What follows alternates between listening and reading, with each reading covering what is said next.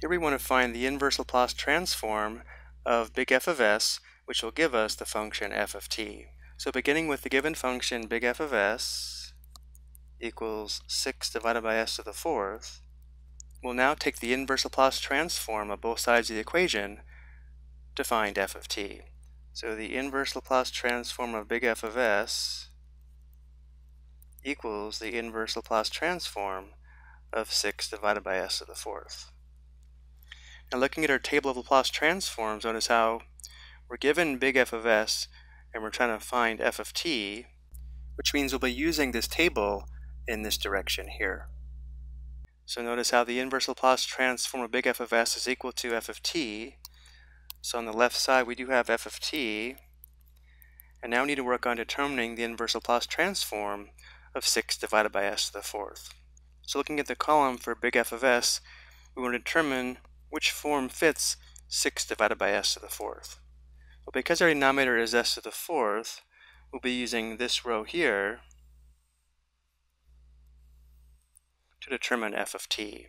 Focusing on the denominator, notice how we have s to the fourth, which should be s raised to the power of 3 plus 1, which means n is equal to 3, which means we must have 3 factorial in our numerator. And let's just say we don't recognize that 6 is equal to 3 factorial. We could rewrite this right side as 6 times the inverse Laplace transform of 1 divided by, let's write s to the fourth as s to the power of 3 plus 1. In this form, again, we know we need 3 factorial in the numerator, so what we could do is rewrite 1 as 3 factorial divided by 3 factorial. Let's go ahead and do that. 3 factorial divided by 3 factorial. And then we'll factor out 1 over 3 factorial so it fits this form perfectly. So we'd have f of t is equal to 6 divided by 3 factorial times the inverse Laplace transform of 3 factorial divided by s raised to the power of 3 plus 1. So again, now this fits the form perfectly, and because n is equal to 3, this inverse Laplace transform is equal to t to the third. So we have f of t equals, again, 3 factorial is 3 times 2 times 1, which is 6. So we have 6 divided by 6, which equals 1. So f of t is just t to the third. Again, we did do some extra work here because 6 divided by s to the fourth fit this form perfectly, but many times it won't. So let's take a look at one more example.